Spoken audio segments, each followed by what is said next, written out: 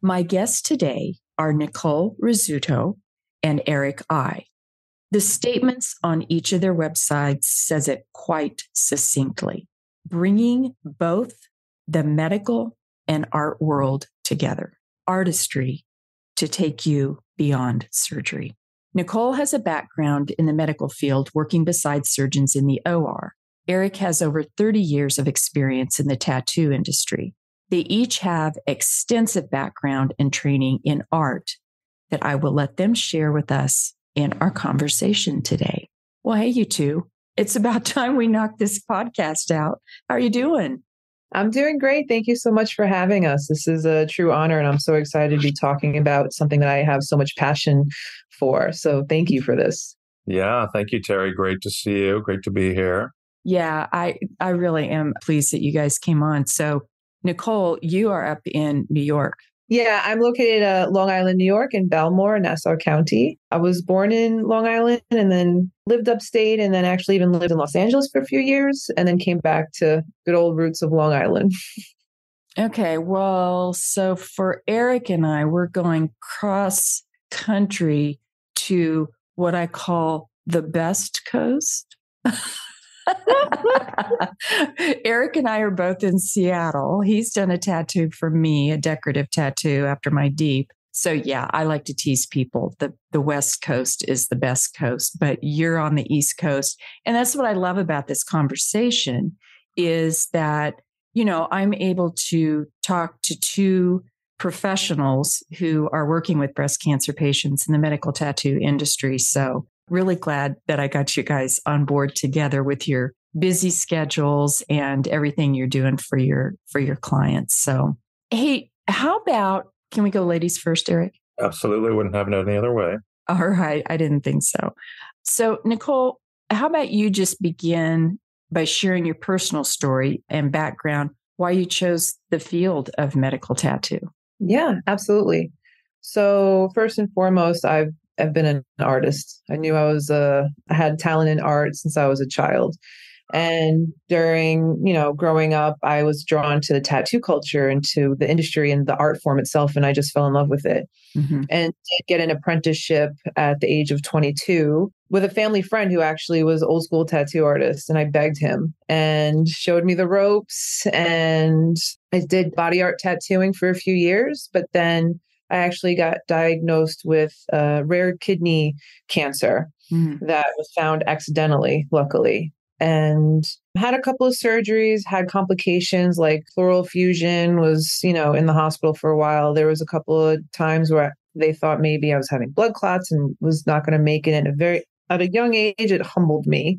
Oh, boy. Thinking that I might not live through this. So I did make a promise to the universe, like, please keep me alive and I'll donate myself to helping others. Like one of those foxhole prayer things at a very dark moment of all of this. And after 2 major surgeries and losing a kidney, adrenal gland, lymph nodes, part of my diaphragm, a rib, and my ureter, I have been cancer free and decided I'm going to keep my promise and went into the surgical technology field, which is I'm part of the surgical team who assists with operations. I've done things as neurosurgery, spine surgery, orthopedics, Da Vinci robot, oncology, general, pediatrics, GYN, and vascular. Basically, I've done everything except open heart because that's a whole specialty in itself. It is. Yeah. And I've actually have seen the progression of breast reconstruction surgery in my 12 plus careers as a certified surgical tech, where they would just do a mastectomy or lumpectomy and just do implants. And then I saw the tram flap come through, and then it became the deep flap come through. And the progression that I've seen from how great the outcomes have been for patients is amazing. And that's one of the things why I love medicine and surgery and anatomy so much. And it was working with some surgeons, and I was talking about my past tattoo career, and they heard it and like whipped their head around like, you know how to tattoo? Like, yes. You're going to judge me? No. Like, you should do nipples. And I'm like, what are you talking about? Like, I had no idea about it at all. I didn't even know like it existed.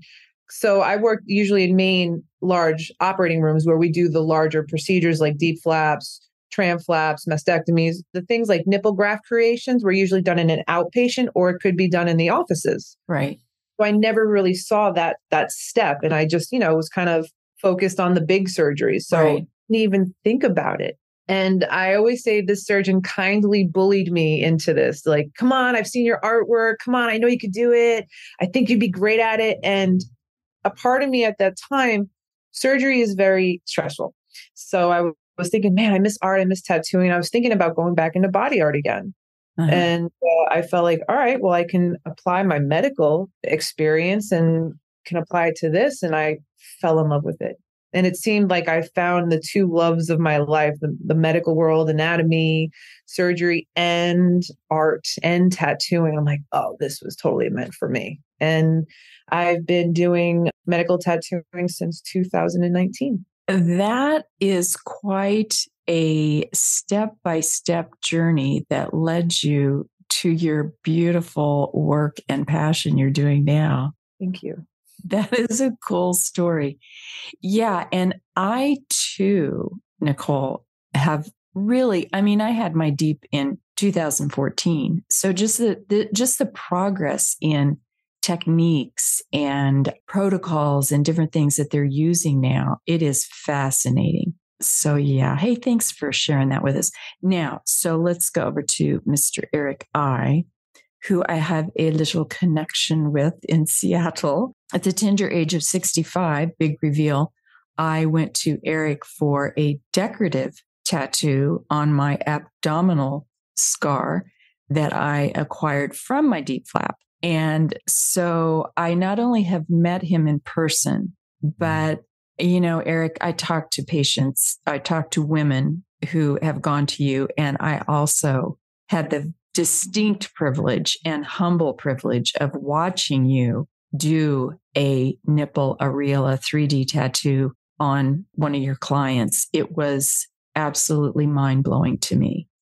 And the art and compassion and care that you combine in your work is it's very gratifying for me to watch and very humbling. So there's my shameless plug on you, but now I want you to tell me about your connection. What inspired you to begin doing medical tattoos and the nipple and areola 3D tattoos? I had been tattooing for quite a while. I started tattooing in 1990, and I already had a specialty in realism, portrait work, textural types of work. And that's the type of artwork that I'm drawn to and that I love mainly. So I was working with a new client who came to me for some decorative tattoos, and she had just, prior to coming to see me, she was actually healing from deep flap surgery when I met her for a consultation. So that was brave of her to come out still sort of stooped over, healing from, what healing from that is like. But, she was antsy to get out of the house. She wanted to do something with her body that was something that she wanted. So we planned out some decorative tattoos for her shoulders. And during working on her, she described to me the nipple tattoo process. And I had a vague knowledge of that. I knew of Vinnie Myers. I'd seen the Vice magazine art thing on him. Right. So I knew a little bit about it, but not much. And I was just fascinated by it when she told me about it. I was actually fascinated by deep flap surgery in general. I'd never heard of that type of surgery. It's fairly amazing. So I just decided that it seemed like I was really well suited for realism, portrait type tattoos. I paint portraits, so mixing skin colors and whatnot was already something in my wheelhouse. And it just seemed like I knew there was nobody doing it locally to quality result degree. So I thought I should just dive into that, teach myself how to do that. I'm pretty much a self-taught artist across the board, so that wasn't daunting for me at all to just try to learn how to do that. Now, finding clients is another story, because there's a huge amount of trust involved. And if you don't have photos of the work, it's sort of harder to get that rolling. But yeah, that's how I started. And the woman that came to me is now my fiance. So that worked out on many different levels. Yeah. Yeah, I was waiting for that final little thing there. You guys, I have goosebumps right now listening to your stories. I love hearing personal stories. And you both were led to this, really. And thank goodness for breast cancer patients